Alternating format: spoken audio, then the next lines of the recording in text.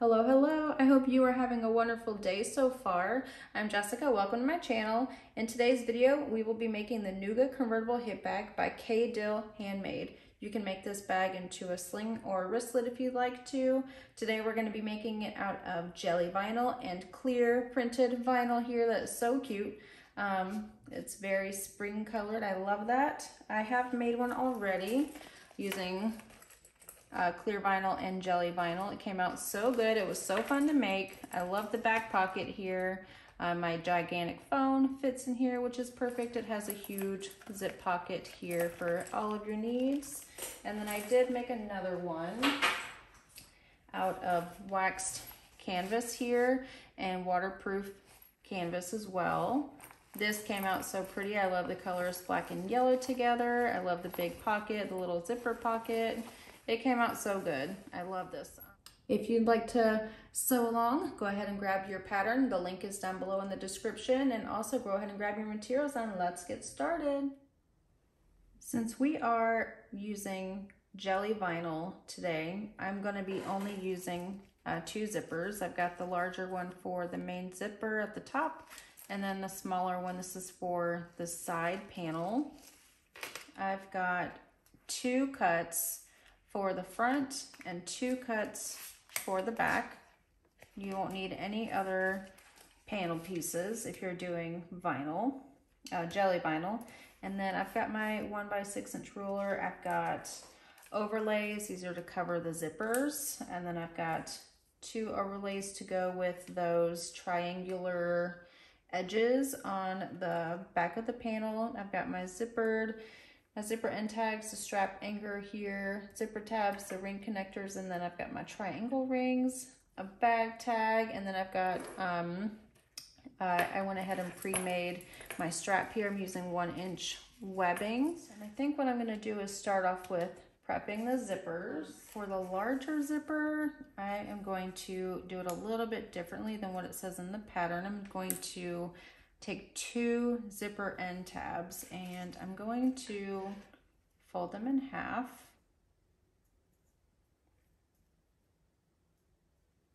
And then I'm going to place the zipper end right inside this fold. And I'll clip those together. I'll do the same thing on the other side, folding this in half and placing the zipper end into this fold.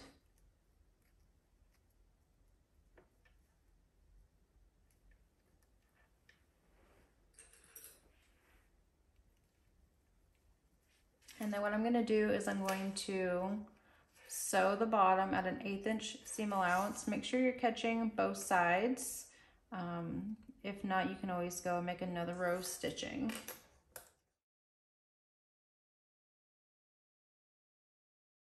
There's this one done. Next, what we're going to do is we're going to take the zipper tabs and I'm going to place one on the bottom and I'm going to match up the edges, and I'm going to take another one and place it right on top so we have a sandwich here. You'll want to do this for both sides.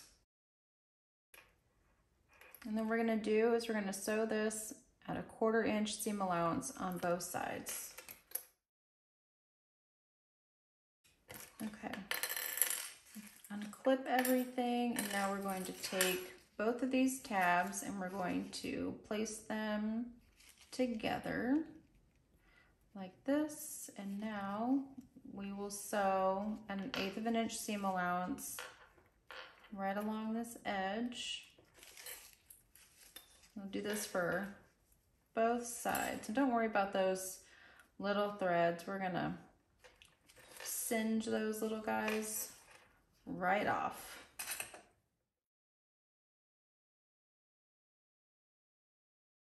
Okay. Now you want to take a lighter and just kind of gently boop these little ends here. Since we're using jelly vinyl and clear vinyl, you definitely want to take care of these little threads here. All right, zipper tabs all done. Now that the zipper tabs are all done, we're gonna go ahead and work on strap anchors and then our ring connectors. What we're gonna do with these squares is we're going to go from corner to corner and cut out a triangle.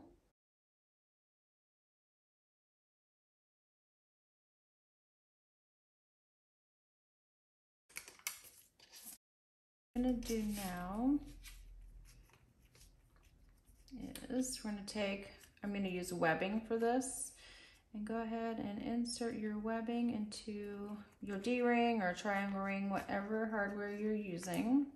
Clip this together, set that aside, go ahead and grab the other one.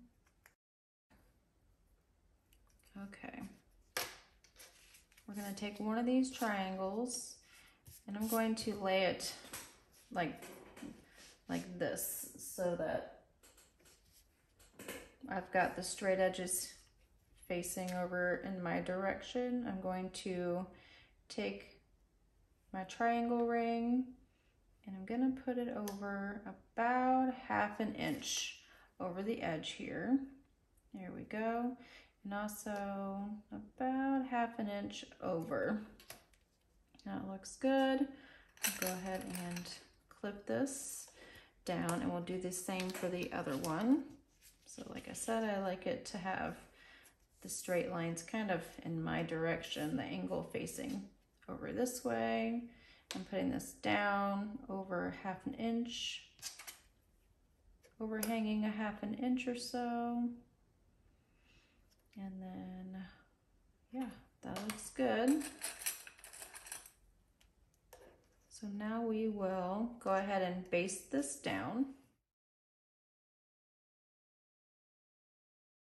Okay, now we'll take the other half of the triangles and lay them right on top like this.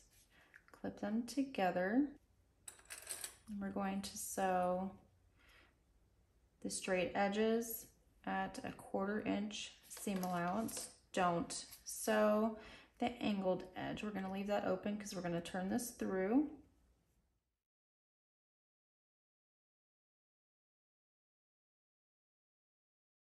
What we're going to do now is we're going to trim these corners.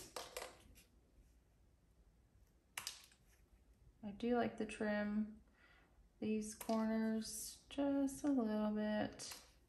Now what we're going to do is flip these out, right sides out.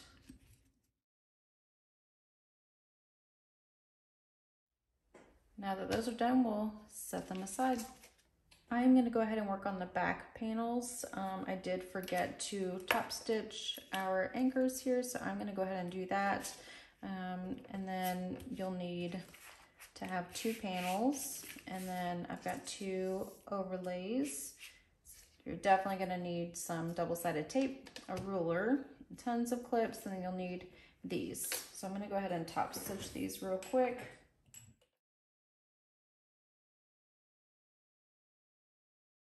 Okay, now that that is done, I'm going to grab the top panel with these 2 overlays. I'm going to put some double-sided tape on the center of the overlays. And now you're going to measure at the top.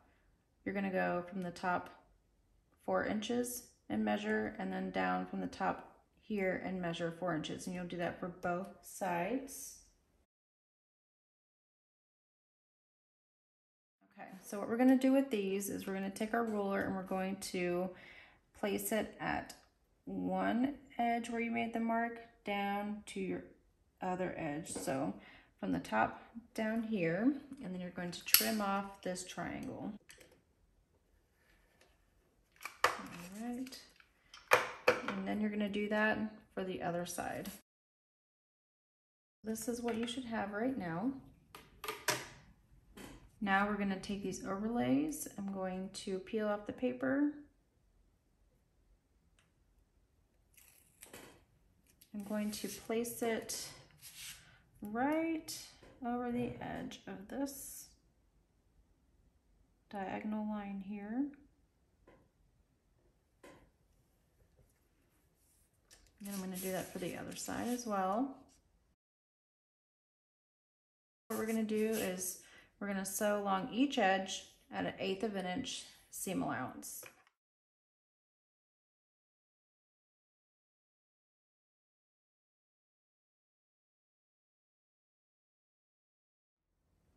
Okay, so this is what you should have so far. I went ahead and trimmed the edges here and also singed the tails of my thread. I added my bag tag here, which looks a little wonky, but that's okay. I'm okay with that.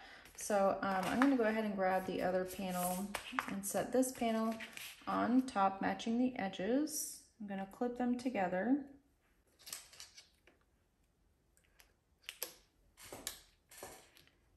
And I'm gonna go ahead and baste this down from this edge down at the bottom and up this edge.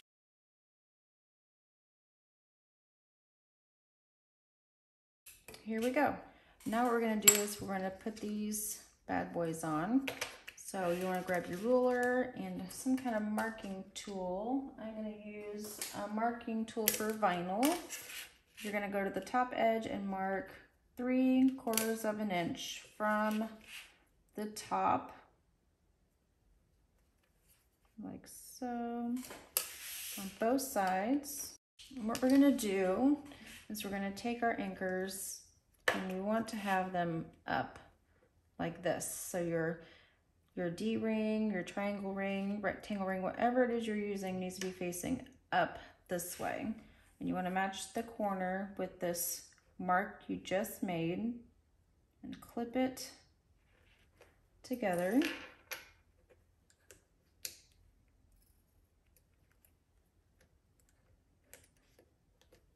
Okay, you're going to do the same for the other side. Again, you want your ring to be facing this direction, and you want the top to be on the line you just made.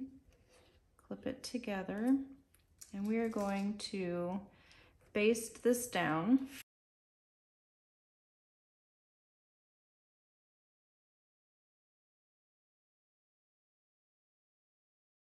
And here is the back panel. Let's move on to the front panel. Let's work on the front panel. You'll need your zipper overlays, your zipper, and then the front panel is gonna actually be cut into 2 pieces so you have room for the zipper.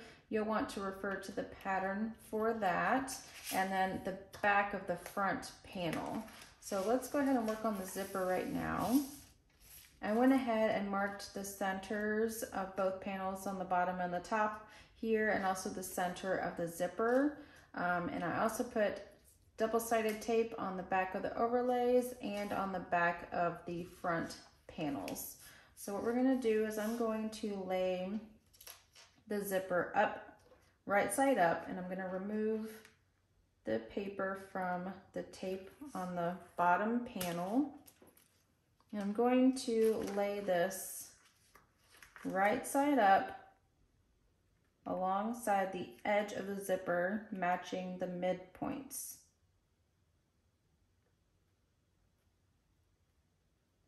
Make sure it's as straight as you can get it. If it's not straight, that's okay. That's why we have an overlay that's going to cover it up and make it look nice. And I'm gonna go ahead and do the other side. So we'll do the same thing. I'm gonna take off the paper and lay this right side up on top of the zipper, matching that midpoint.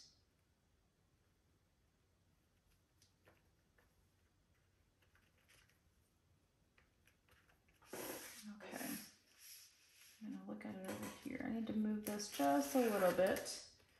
It is a little too low. Again, I'm gonna match the midpoint here.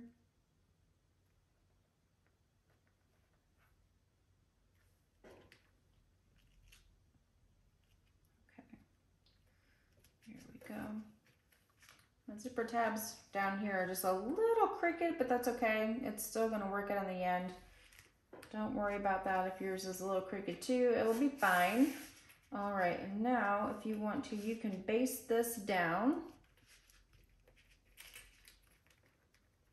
which is what I'm gonna do. Go ahead and baste this down.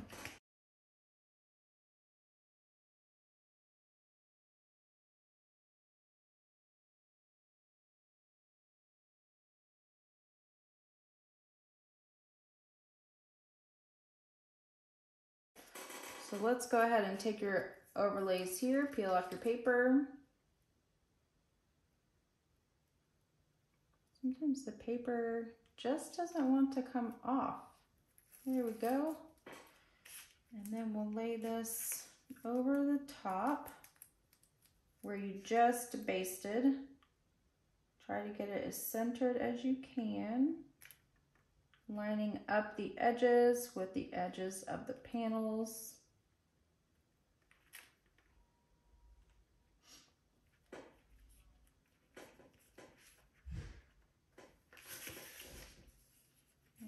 That looks good. Okay, and then grab the other one and peel the paper off. We're going to do the same thing on the bottom where you just basted.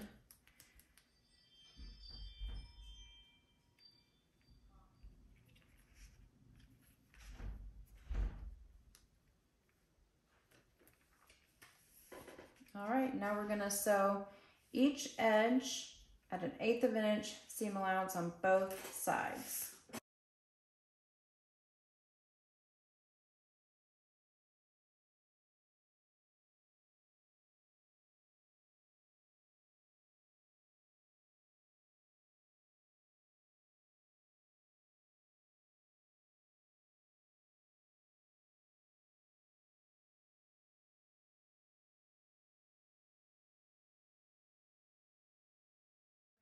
So this is what you should have. I went ahead and trimmed down the zipper tabs here so that they match the edges. I do want to give a little tip.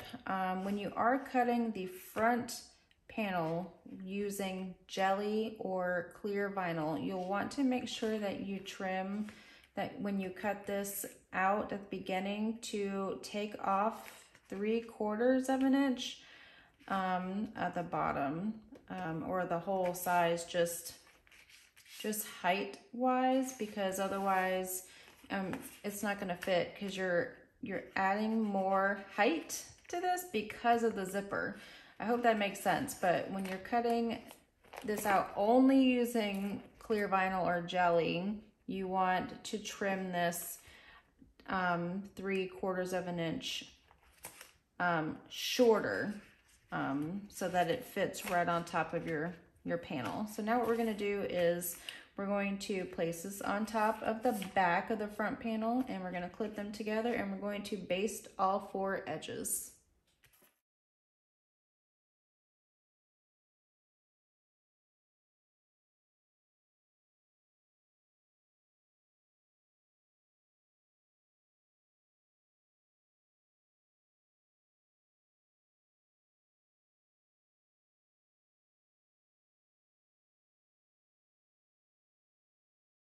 All right, there's the front panel all done. Next, we'll do the top zipper. All right, we are almost done with this bag. Okay, so we've got our overlays here. We have our tape, our zipper tape, and then we've got both panels. I realized that I have not basted this down. I think I was just thinking in the original pattern, you do wait to baste this down at a later step, but I'm gonna go ahead and just baste this down really quick, and then we'll go ahead and put our bag together. I already put all of my double-sided tape on these, and also I put it on the zipper tape, and then I made measurements on both panels. And what you'll want to do is make a measurement 3/4 of an inch at the top on each side. So from the outer part, you'll do 3/4 of an inch in on both panels. This is to place the zipper. I also went ahead and made a center mark on the zipper on both sides, and also I made little tiny snips in the center of both panels so that we make sure that they are lining up accurately and right in the center. So let me go baste this down really, really quickly. You want to make sure that you are back stitching up here because you will be using these pockets a lot.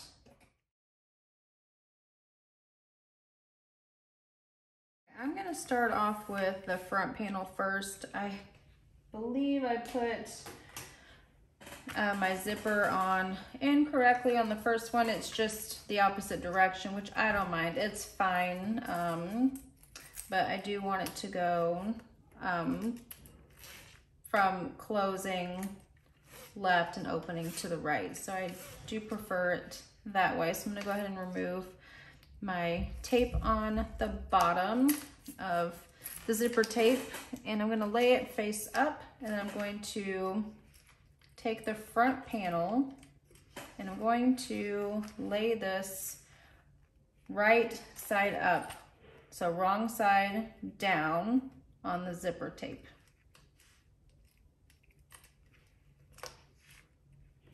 I'm going to make sure that I center this on the center mark that I have made. And it is a little, my panel is a little bubbly, but it will work itself out in the end once we put the bag together. My first one was the same way and it ended up fine. So don't worry if yours ends up a little bubbly, it will be all right. Just kind of straighten this out a little bit.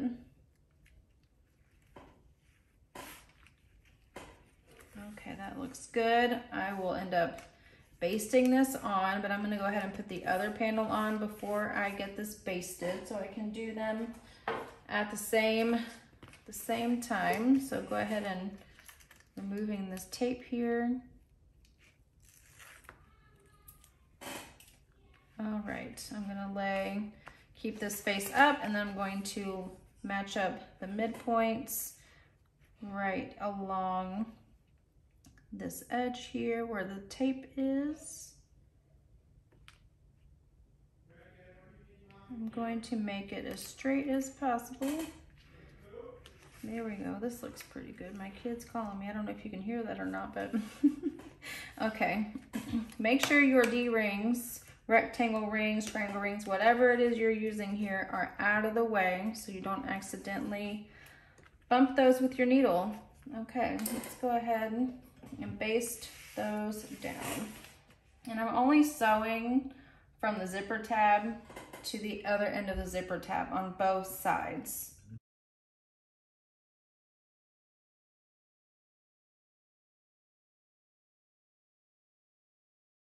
Okay, that looks great. So now what we're going to do is we're gonna put the overlays over where we just sewed the zipper on. You don't have to do this, but I do think it looks pretty nice. So I'll go ahead and take the paper off and lay these overlays down as straight as I can get them. Making sure that the edges line up as well down here and at the other end.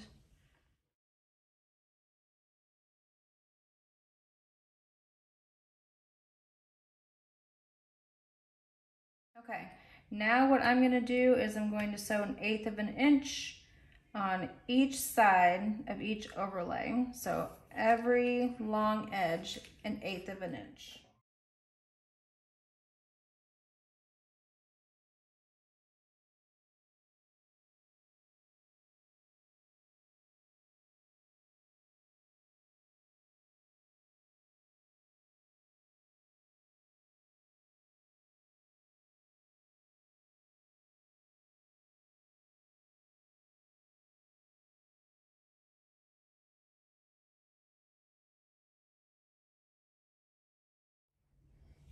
Now you want to go ahead and move your zipper towards the center. You want to move this zipper also towards the center. We don't want to hit any metal. You want to, I'm going to pull my triangle rings up out of the way. You can tape them down if you want, whatever is easiest for you. And what we're going to do is pull these panels right side together. And again, make sure those D-rings and zipper pulls, everything's out of the way. And what you're going to do is you're going to line this up at the top here. And we are going to clip these edges. And we are going to sew this together using a 3/8 inch seam allowance.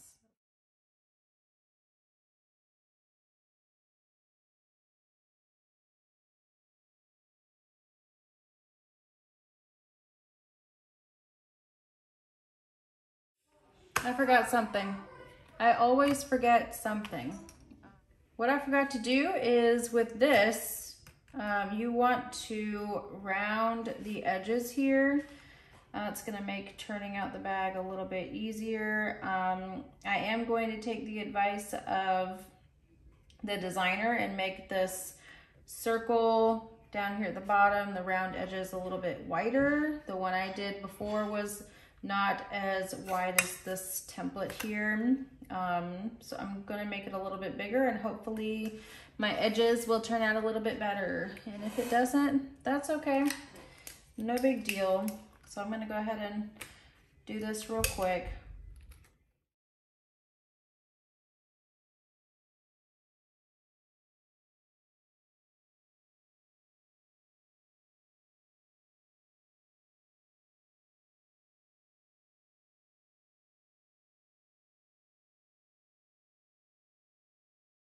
What I'm gonna do is I'm going to sew another row of stitching right outside of the line, the stitches that I just made.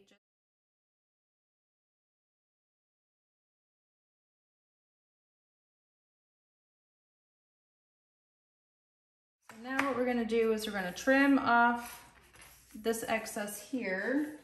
I'm actually going to use pinking shears for that. Okay, I think it's easier if you have pinking shears or maybe if you cut snips into it. All right. You're welcome to trim any other edges that you see here. Just don't break any of those other stitches you just did. All right, it is time to turn this baby right side out. If you want to grab a hair dryer, that might be easier. I may end up doing that. I had to do it on the other one, but I'm gonna try this first and see how it goes. So you wanna pull that zipper open and go ahead and pull everything right side out very carefully.